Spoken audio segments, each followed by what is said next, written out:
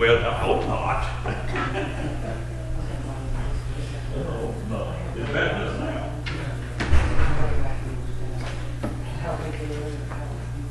Okay. Okay, if you can take your hymn books and turn to page 30. It'll be the first hymn for today in the brown book, page 30. Thanks for coming today to worship with us. Page 30.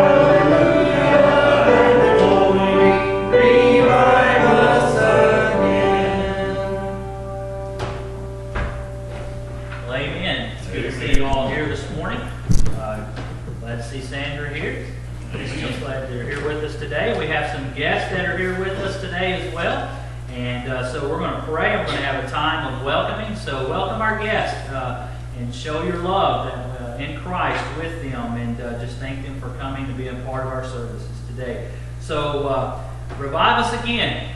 Is that our prayer today? It's for the Lord to revive us. To revive our soul, to revive our spirit, and that we can be who He has called us to be. And so we're so grateful for you being here today, and we're blessed that you are here. And so let us go to the Lord in prayer. And we do, Brother Troy, would you lead us in prayer this morning, please? Our dear Heavenly Father, we wish to come before you at this moment. Thanking you for this day. Thank you for this beautiful day, which is another, we thank you for our life. We thank you for this day for us, which is another day of life for us, another day to honor and worship you, dear Heavenly Father. We thank you for everything you do for us. We thank you for this little church and ask you to help it to grow, dear Heavenly Father. You know the story better than we do.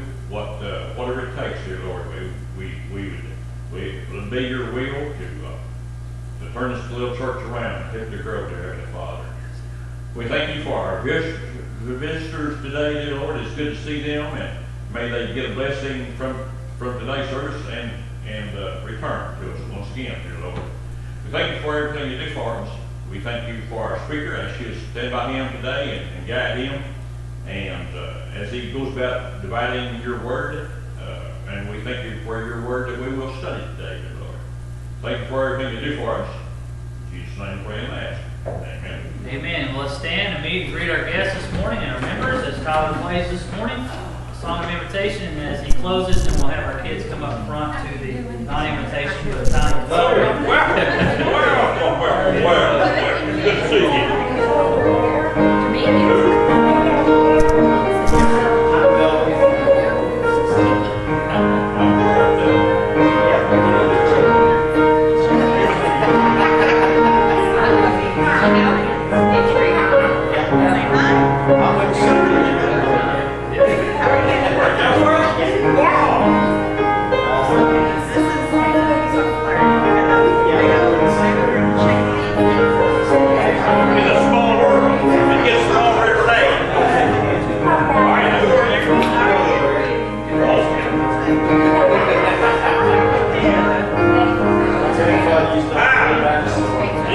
Yeah, yeah, yeah. Oh my God. We're kind of already excited. Hey, what you been doing, Sam? I'm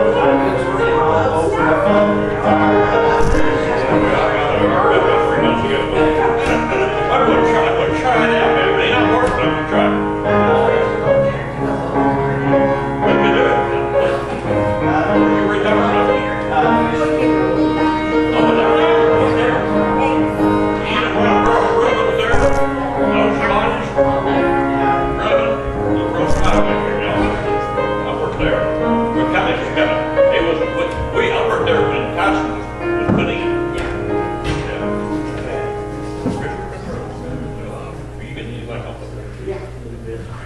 Okay, kids, can y'all come to the front rows with your children's time? Yeah. For all the years now. Yeah, yeah. Lead aware. You might have known her sister, Shirley Palmer. Okay, so today we're going to be talking about part 2 of the weasel. The animal, the weasel, how it has courage. Okay? So you remember what we said about last week, how it has courage, that it does not back down to its enemies. Okay, this is not a weasel, obviously, this is a collie. I'll explain why. This is not a weasel. Okay? People say if the weasel was as big as a collie, it would be the most vicious animal on earth. The body of the weasel is so sleek and so sneaky that it can surprise any animal pretty much. Okay? More about the weasel. Will it attack a human? Yeah. Only if it is concerned or threatened. Cornered or threatened. So, leave it alone, basically. What is the smallest hole it can fit through? It can fit through a 1-inch hole. Okay? So this is a picture of the weasel. If it didn't have that mouse, it would be pretty cute, right? Okay, so is the ermine related to a weasel? The ermine is actually the weasel with its winter coat. So people call this an ermine, but it's the same thing as a weasel. So if you see a picture of a weasel, you'll see it mostly brown and white. Like the top of it will be brown and some will be white. But in the winter, it turns totally white because it's small and so it can camouflage into the snow and things like that. Okay? And don't worry, we don't have any of these weasels near us. So, but we do have these. These are golden eagles, and their wingspan is 6 to 7.5 feet. And weasels kill those. So, a 17-inch weasel will kill that. So they're pretty dangerous. 6 to 7.5 feet. Okay? Bible story about courage. Where in the Bible do we see a story about courage? There's plenty, but I'm going to point out this one today. You remember a couple weeks ago, we studied about in 1 Samuel where Jonathan, Saul's son, was in a battle. He left the battle and went behind the other army and killed half an acre of men. He took a bunch of his servants and went and killed half an acre of men. So he was courageous, and he did what he felt God was telling him to do. Okay, so that really helped out the battle. Okay, so get your swords ready, get your Bibles ready.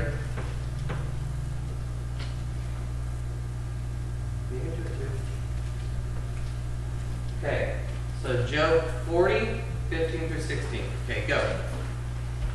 Job 40, 15 through 16. Kids, when you get it, jump up.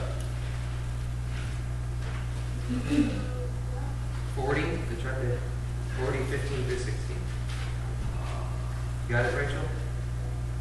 Okay. Behold, now he moth which I made, he eateth grass as an oxen.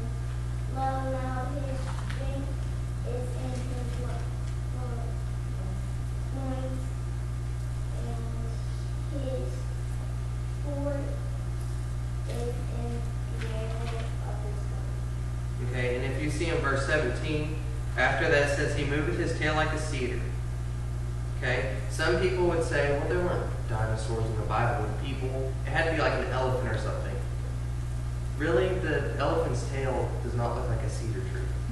And then they said it was a hippo. The hippo's tail's, I don't know, but anyways, we'll talk about that later if you want to.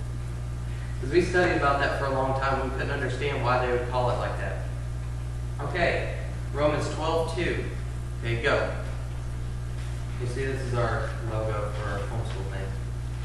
So I just put it up here. Romans 12:2. Okay. And be not conformed to this world, but be ye transformed by the renewing of your mind, that ye may prove what is good and acceptable and perfect will of God. Okay. Next, I think it's adults. Okay, adults, you all got one today. Are y'all ready? Romans 6:1. Go.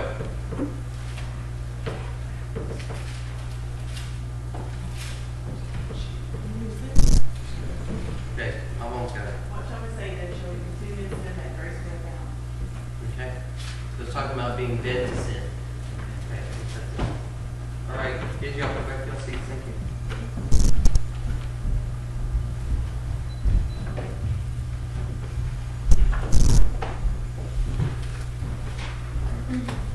Okay, page 389.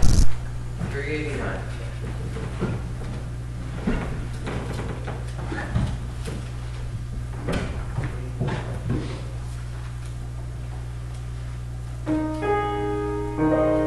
First and last verse. And we'll sing of my Redeemer and His wondrous love to me. On the cross He suffered, from the curse to set me free. Sing, oh sing of my Redeemer. With His blood He purchased me. On the cross He sealed my pardon, paid the debt, and made me free. Verse 4. I will sing of my Redeemer and His heavenly love to me. He from death to life hath brought me, Son of God, with Him to be. Sing, oh sing of my Redeemer. With His blood He purchased me. On the cross He sealed my pardon, paid the debt, and made me free. Okay, last hymn, and then we'll have the offering, page 560. 560. Can you stand for me? Right after this one off.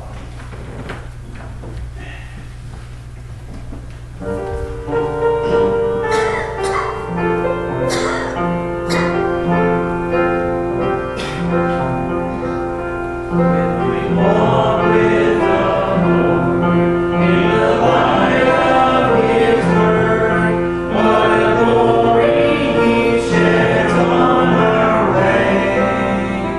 While we do His good will,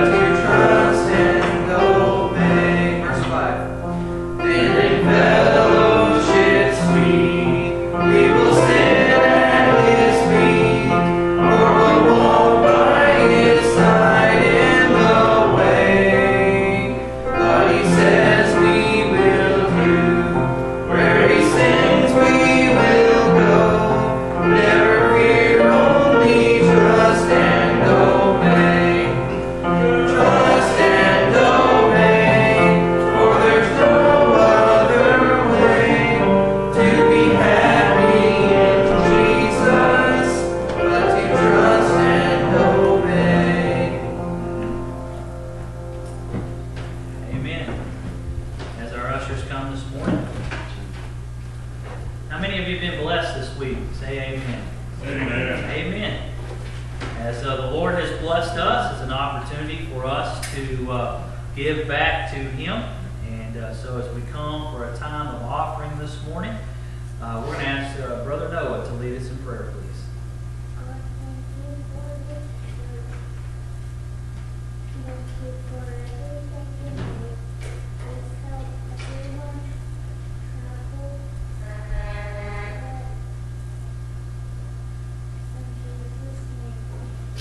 In Jesus' name. Amen.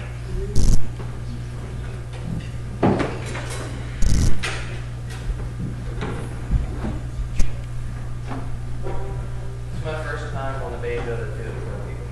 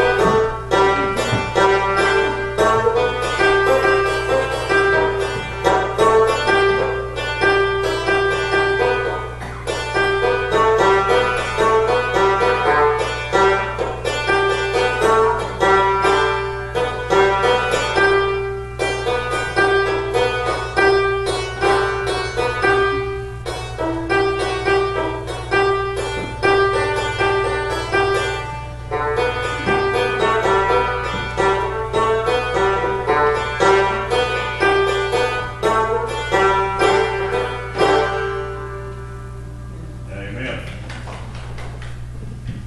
I've got one more for you. It's a special. I'll do it better this one.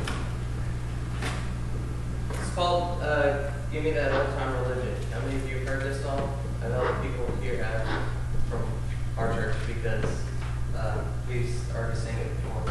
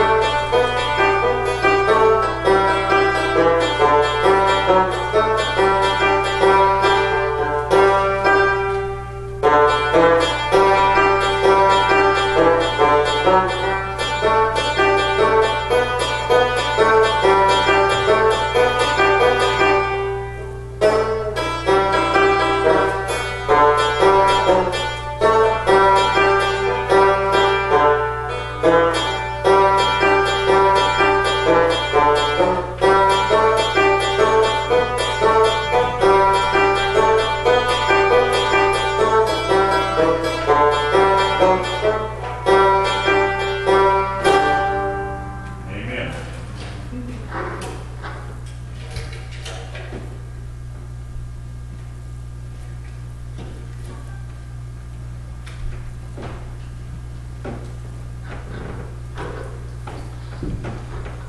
Well, amen. Yes. Just I ask you guys to continue to pray for Jordan as he learns the banjo. And how many of you know and realize it takes a lot to get up here on stage? Yes, okay. And even to play, as he has played this morning for us, and as the Lord has laid it on his heart to share the music that and his talents that God has given him, and even the rest of our children. You guys continue to pray for him, and he is really hard on himself, okay? And so when he messes up, it pretty much kind of destroys him a little bit. So you guys lift him up and pray for him, and that's a good trait, right? So we want to be perfect in all that we do. And so I just praise the Lord for Jordan and the rest of the kids, and ask you guys to continue to pray for them as they use their talents for the Lord. And we're so glad that you're here. Old time religion. How many of us would like to go back to that old-time religion, and that the hearts and churches and the hearts of people in the churches then would be on fire today like that. How many would you like to see that? I've never experienced that. Now, I've experienced a revival within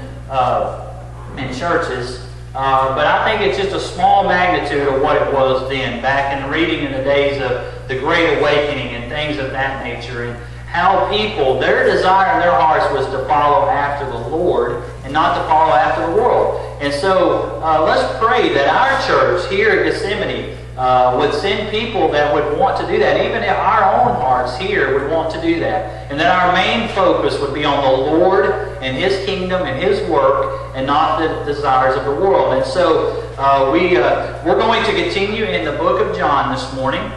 But we're going to fast forward a couple verses because we're coming up on Easter next weekend. And so I invite all of you to come back and join us. We're going to have a great time next week. We have things for the kids next week. We also have some special music next week as well. And then we're also having an Easter lunch following the services. And so I want you all to come and be a part of that and come and join us here at Gethsemane as we celebrate the resurrection of our Lord Jesus Christ.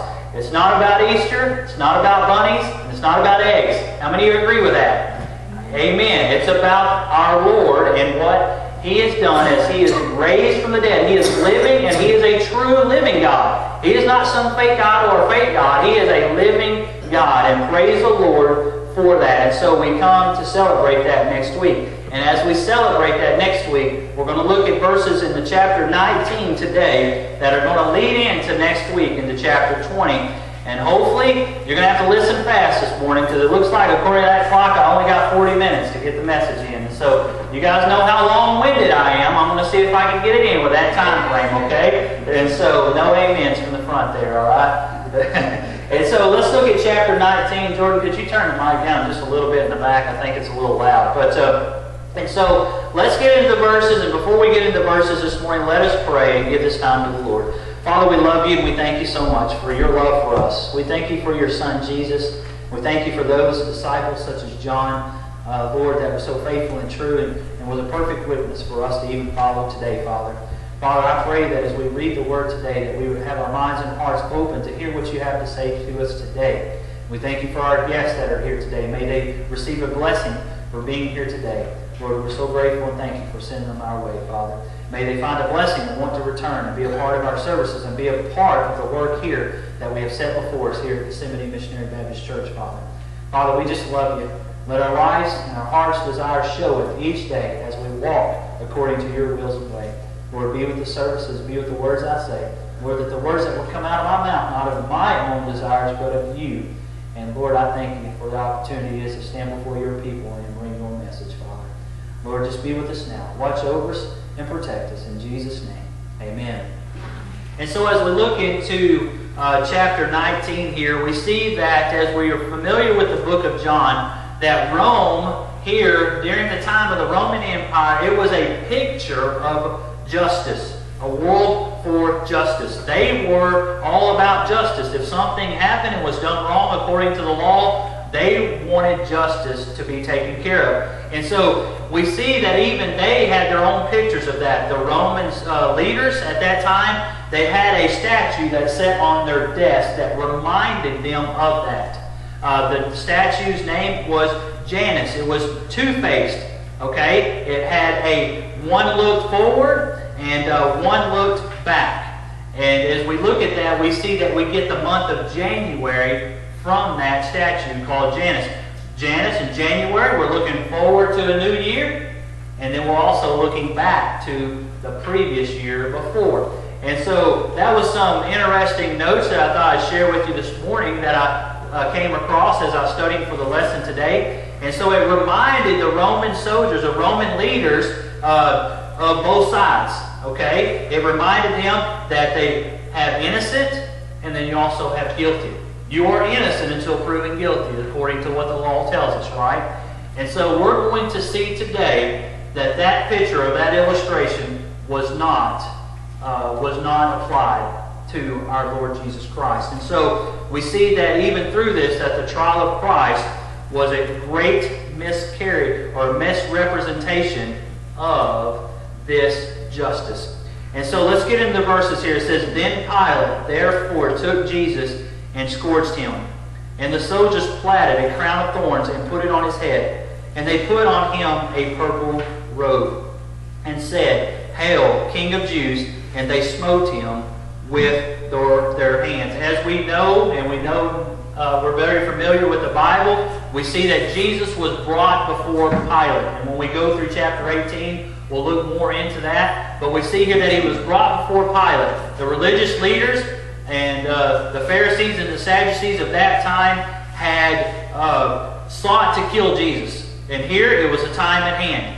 Other times before, Christ kept saying, It's not my time. It's not my time. But here we see it was a time at hand for him to face the cross at Calvary. And so Jesus was brought before Pilate, and where they accused him of what? Of being the Son of God.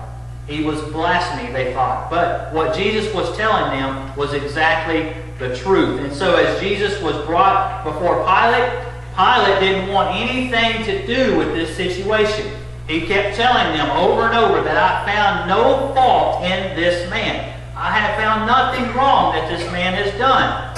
And so to please the people, we see that Pilate had him scorned, had him beaten, thinking that that would please them in what he had done, and that he would be able to release Jesus back to the people, and that everything would be just fine and dandy, and he would not have to go on about this.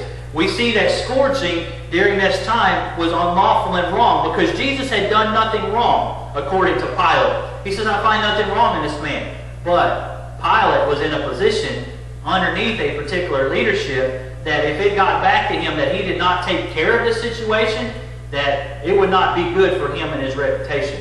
And so we see that it was unlawful and wrong, but Pilate proceeded with this. And so he was there to satisfy the Jews. And we see here that the soldiers platted a crown of thorns and put it on his head, and they put on him a purple robe. Purple represented a color of leadership, of authority, of royalty. If you had purple on, people bow down to you. But it was not in this sense that they put it. They were mocking him in this sense here. And so we see that they put a crown of thorns. Rose bushes are very pretty, but they hurt. We'd all agree. Okay? And so we see here that a crown of thorns. Basically, they took a rose bush and pretty much stripped it of the flowers and pretty much made this into a crown of thorns. It could have been a rose bush, could have been a different type of bush, but if we get an illustration of what a rose bush is, we see that these thorns were even longer than a rose bush. These thorns were such of this manner here instead of something that is small. And so they made a crown of thorns and they platted on his head. Well, what does that do? Well, when that is pushed down and beaten down like it says that they did, it pierces the scalp and then blood starts pouring down the face. I don't know, they pierced into the temples. Where do most headaches start? In the temples, right? And so when their pain is pushed into the temple, it not only causes blood, but it also causes physical pain. So we can just see the physical pain that Jesus went through here. And so they basically did whatever they wished or whatever they wanted to with him. They showed him throughout this scourging. John doesn't go in much detail, but in the scriptures of Matthew and Mark and those and Luke, we see that during this process that the soldiers would show they would blindfold or put a cover over the individual's face during this time of scourging, and they would show him their fist. Okay? They would say, this is my fist. Or they'd play a game. Each soldier would show him the fist, and then all of a sudden they would punch him in the face, and they'd take the blindfold off and make them guess at who was doing this. And so they were having fun with him, and they were having fun with our Lord Jesus. And so he was beaten to a point to where he was not recognized. And so if we look at Isaiah 52, verse 14, the scripture tells us of such here. And we see that Isaiah was a prophet that told of this occasion. And we see here that he prophesies of this. In 52:14 it said, As many were astonished at his visage was so marred more than any man, and his form more than the sons of man. He was beaten and he was beaten so badly that he was not recognizable. And so they had that fun with him. And so as we look at verse 4, Pilate therefore went forth again and saith unto them, Behold, I bring you forth to you, that you may know that I find no fault in him. He did this to please those people. Then Jesus came forth wearing the crown of thorns and the purple robe. And Pilate saith unto him, Behold, this is the man. This is the man that you presented to me. Now he is not recognizable, and so Pilate said, This is the man. I bring him forth to you. In verse 6 it says, When the chief priests therefore and officials saw him, they cried out, saying, Crucify him, crucify him. Pilate saith unto them, Take ye him and crucify him, for I found no fault in him. We see basically at this point in time, the other scriptures tells us that Pilate took the basin of water and washed his hands of this and said, I found no fault in him. If you want him crucified, you take him and crucify him, because I do not want this man's blood, this innocent man's blood on my hands. Well, he might have been able to wash it away physically, but the sin that he had committed to this innocent man was where? On his heart. And that could not be washed away by physical water. That can only be washed away by the Lord Jesus himself. We see an illustration here that he tries to wash away the blood. The sin that we have on our heart, we can't just go take a bath multiple times and it save us or remove the sin in our lives. We can't go through this baptism of water right here and that save us from our sins. It has to be that forgiveness, the forgiveness of sin. The Lord coming into our heart, being our boss and our Savior. He is our Savior. The water doesn't save us. He saves us. And so as we see here that it could not wash away the sins of Pilate. But he says, if you want him crucified, you crucify him yourself, because I find no fault in him. The Jews answered him, We have a law, and by our law he ought to die, because he made himself the Son of God. He says that he is above God. He is God. But they did not understand and realize that he was a part of God. It says that when Pilate therefore heard that saying, he was more afraid. Why was he afraid? Well, Pilate says, I'll wash my hands of this. But then they say, well, we have a law that says he should die. And we're telling you basically to take care of it. And so we see that Pilate himself heard this and that he was more afraid. And he went again into judgment hall and said unto Jesus, Whence art thou? But Jesus gave him no answer. He basically says, Who are you? Who are you? And then saith Pilate unto him, Speakest thou not unto me? Knowest thou not that I have power to crucify thee and have power to release thee? Pilate stepping in his little position here and trying to force him to answer him, and says, I have power all over you. Well, I got news for Pilate. He had no power over Jesus at all. And so Jesus answered. And see if this sounds familiar to you. And says, Thou couldst have no power at all against me. He said, You have no power against me at all, except it were given thee from above. Therefore he that delivered me unto thee hath the greater sin. Jesus says, You have no power over me at all. The one that has the power gave you the power that you have. God gives power and authority. Romans 13, exactly right, Kathy. Pilate was set in a position by God, to be used by God in this situation. He says, except it was given to you from above, that's how you have the power. Therefore, that delivered me unto thee hath greater sin. Jesus is kind of saying, Pilate, the power you have is what has been given to you. But those people that are standing out there have a greater sin than you. And so in verse 12, and he says, And thenceforth Pilate sought to release him. But the Jews cried out, saying, If thou let this man go, thou art not Caesar's friend. Whosoever maketh himself a king speaketh against Caesar. Basically, they're telling Pilate here that he wanted to release him. He wanted to get Jesus out of his sight. He didn't find any fault in him. He washed his hands of this and said, if you want him crucified, you do it yourself. He wanted to walk away from the situation. But he was forced in this situation here. And it says Pilate went from ruler to politician. And you say, well, why do you say that? And I say, well, he went from ruler and making the right choice and letting this man go to politician and playing into the hands of the people that wanted Jesus crucified.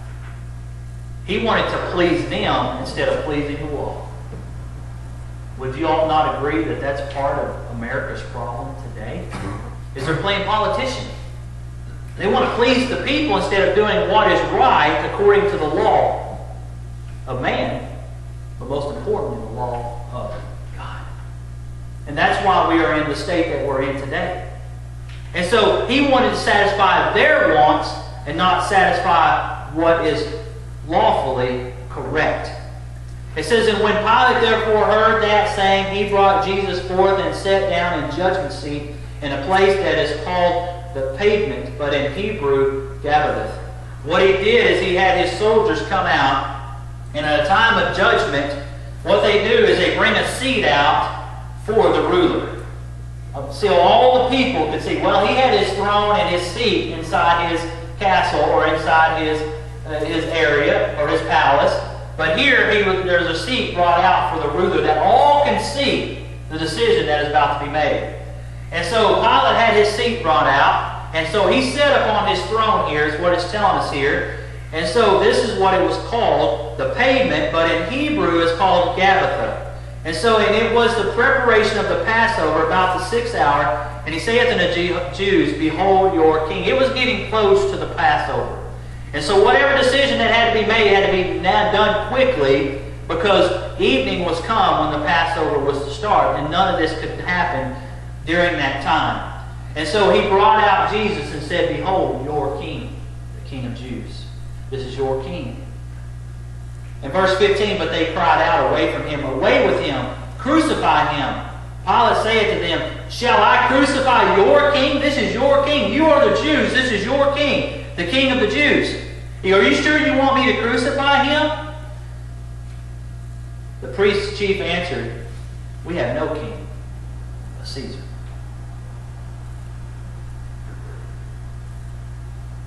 This is the same answer that most people in this world give today.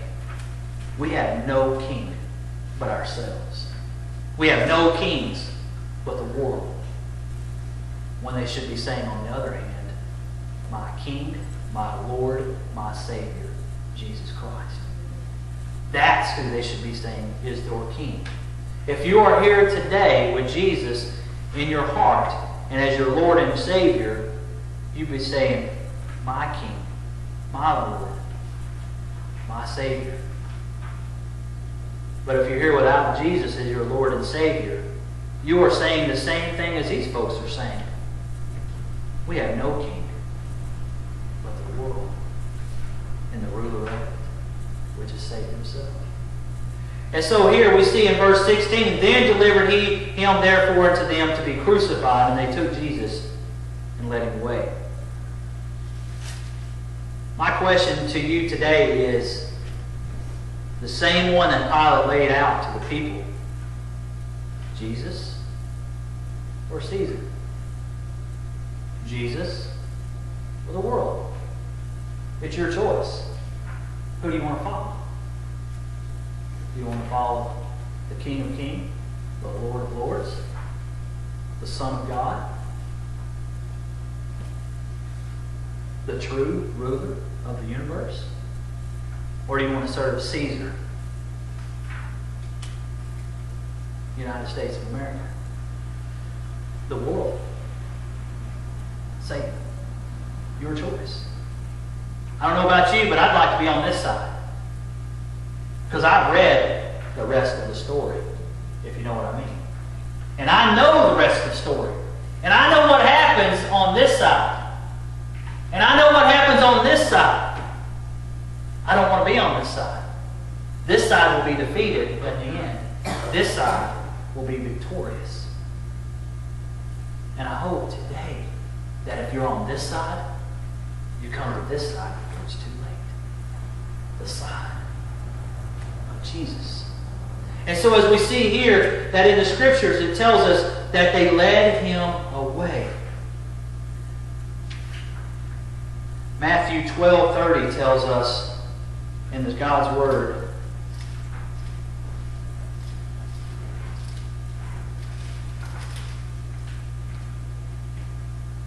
"He that is not with me is against me, and he that gathereth not with me scattereth abroad." Sadly, in churches today across America, many are scattered abroad. And that's an example of it today, here in our own church. If people are with Jesus, they're here worshiping and praising and learning about Jesus today. If they are scattered abroad, they are part of the world, as Jesus tells us here in chapter 12, verse 30. If you're not of me, you're scattered abroad doing your own business. And Jesus says that we are here to do the business of the Father, not the business of ourselves. And so as we look at the Scriptures in verse 16, then he was delivered to them and he was crucified, and they took Jesus and led him away. Led him away to the cross. In verse 17, and he bearing his cross went forth into a place called the place of the skull, which is called in Hebrew Golgotha. Sent to the cross. A mercy seat where God extended his mercy to you and to me. God demonstrated his own love for us, and that he sent his one and only Son, that whosoever believeth in him shall not perish, but have everlasting life. John 3:16. What a perfect illustration of God's love and his mercy that was sent down for us. A place where a holy and a righteous God can reach down and save sinners like you and me. The cross is a bridge from lost sinners to eternal life. And without that cross, there is no eternal life. There is no sacrifice for sin that was paid for the last time. Judgment here on the cross changed to mercy. Christ bore my judgment. He bore your judgment. I should have been on that cross. The nail should have been pierced through my hands and my wrist here or my feet. The crown of thorns should have been on my head. The pain and suffering that he took should have been on me, not on him. But because he loved me so much, he said, not my will, but your will be done, as he cried out in the garden.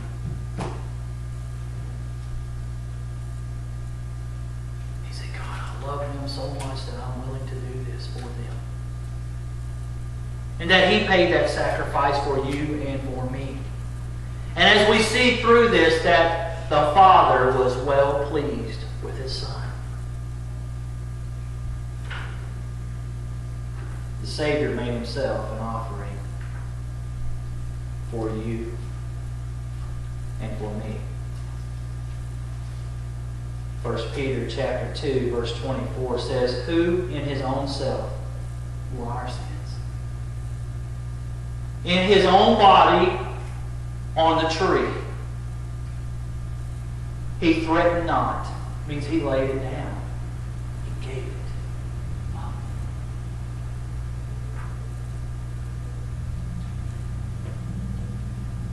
That we, being dead to sin, should live unto righteousness. By whose stripes ye were healed. You were healed because of his stripes.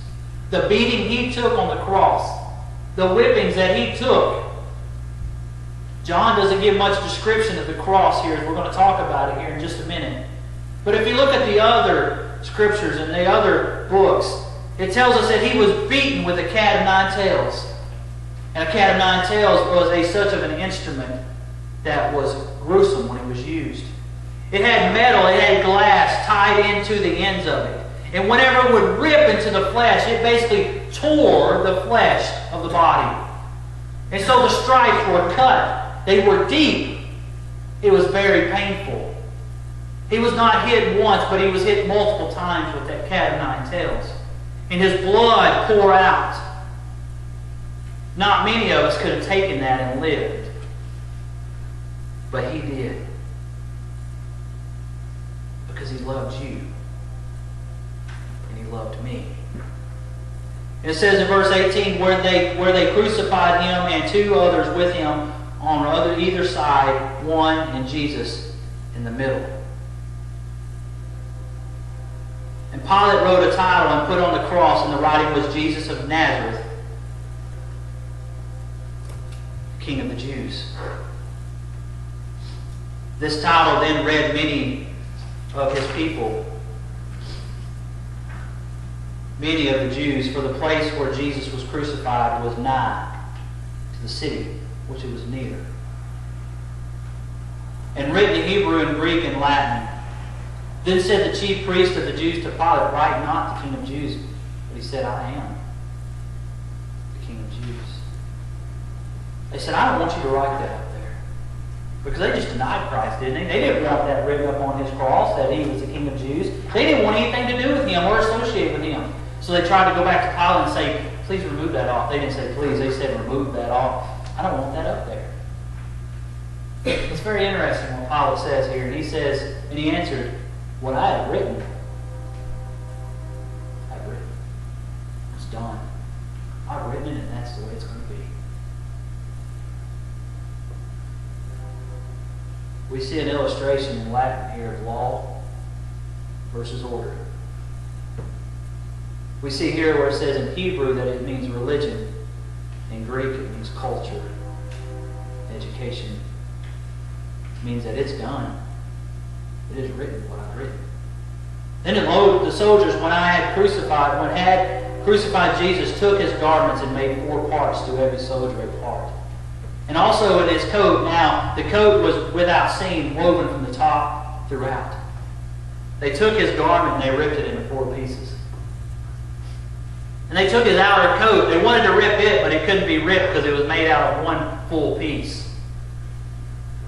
And it says here that they said therefore among themselves, let us not render it, for cast lots for it, who it shall be, that the scriptures might be fulfilled, which saith, they parted my remnant among them. And for my vesture they did cast lots. These things therefore the soldiers did. And if we look in Psalms chapter 22, it describes exactly what the soldiers are doing. The Old Testament describes what is going on right before them. Scripture.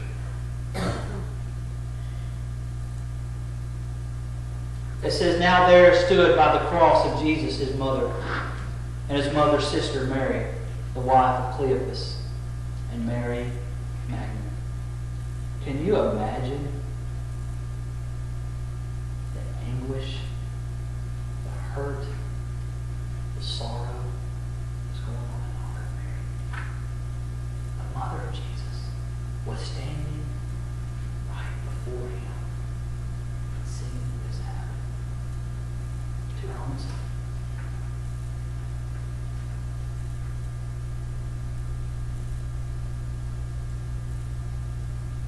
Just the pain that she was going through. It's hard to even imagine. Some of you here today have lost your sons or your daughters to whatever reason. And our prayers go up to you. And we see here that Mary was losing her son out before her eyes. And the pain that she was going through. And when Jesus therefore saw his mother and disciples standing by, whom he loved, and that is John, And he saith unto him, Mother, to his mother, he said, Woman. We might see that Jesus, in other scriptures, he calls his mother woman. Today, that is considered disrespect. But then, back then, during this time, it was a way of respect. And Jesus, showing respect towards his mother, says, Woman, behold thy son. In that time, we see a transition. On the cross, Jesus giving his life. He looks at John and he says, Behold thy mother. Mother, thy son. Jesus is saying that I am giving you, John, the responsibility to take care of my mother. And from that day forward, Mary lived in the house of John until she passed. John, the faithful disciple, took care of Jesus' mother for the rest of her life.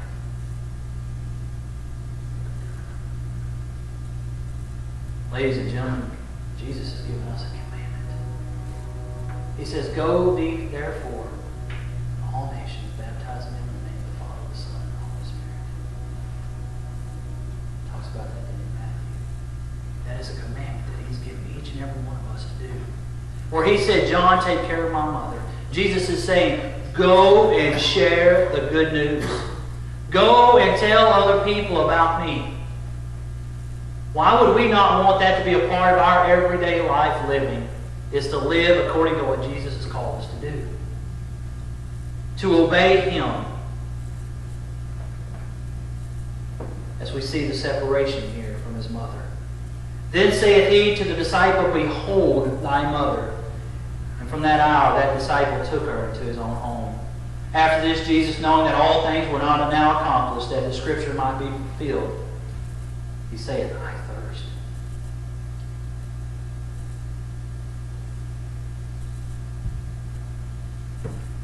As he sees the importance of fulfilling the scriptures as it is written, according to the will of the Father. We see another perfect example and illustration of Jesus going about his Father's business and doing as his Father has told. Wanting to fulfill the purpose in every single way, in every detail. Jesus could have missed this detail of the scriptures and not many people would notice. But to fulfill the scriptures as God has written it to be fulfilled in the Old Testament, Jesus was all about, all the way down to the smallest detail. He gives us every detail to follow and to live by. Some people might say, oh, that's just a small little detail. Nobody would even notice. But I got news for you. If people know that you're a born-again believer, they're watching every move you make. Even from the smallest detail to the largest detail. They may not care. But who do you think cares? God the Father. Ladies and gentlemen, the biggest thing going in TV nowadays is what? Reality shows, right? Because they have a camera pointed right on them. I don't know if you know it, but you have a camera pointed on you every day. And it's God the Father. It's looking at your life. Jesus is watching. He's watching to protect you. But He's also watching over you. He wants you to follow to the smallest detail so that others can be led to Him. It says, now when they were set a vessel full of vinegar, they filled a sponge with vinegar and put it upon hyssop. Hyssop's kind of like a piece of bamboo, if you would, it's similar to that, and put it in his mouth. And when Jesus therefore had received the vinegar, he said, it is finished. And he bowed his head and he gave up the ghost.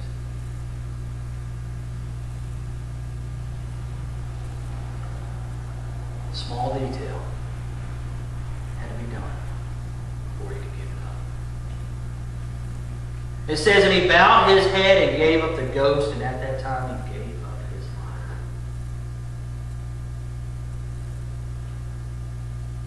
Verse 31, it says, the Jews therefore, because it was the preparation that the body should not remain upon the cross of the Sabbath day. The Sabbath was approaching.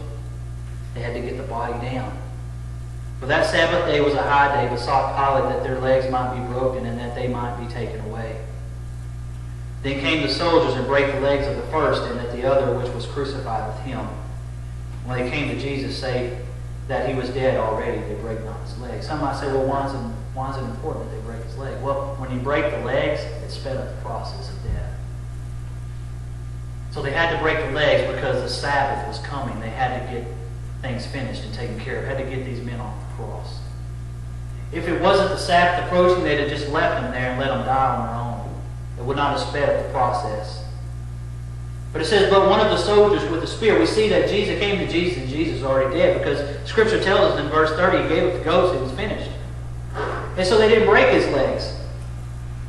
But if we look at it in the Old Testament Scripture, guess what? It was another fulfillment of prophecy where his legs were not to be broken. But one of the soldiers with a spear pierced his side, and forthwith came there out of blood and water. Shows another illustration that he was dead, because water was coming out of the side. And he that saith it bear record, and the record is true, and he knoweth that he saith true, that ye might believe. We're talking about John here. He wrote this so that you might believe in the Son of God, that you might believe that Jesus Christ is the Messiah, and that he came and he died for you, as it talks about and prophesies about. This was fulfillment of prophecy, John is saying, that you might believe in the Son of God that gave his life on that cruel, cruel cross for you. For these things were done, and the Scripture should be fulfilled, a bone of him shall not be broken. And we see that in Exodus chapter 12, verse 46. We also see that in Numbers 9:12 and Psalms 34:20. It's not mentioned once. It's mentioned multiple times to show the importance of this, that the Scriptures are true. In verse 37, and again another Scripture saith, they shall look on him whom they have pierced. Revelation 1:7, Zechariah 12:10 speaks of this. That they would look upon this man, and that they would receive him and believe upon him. Verse 38. As we look back at the cross, we see the gospel being presented to us.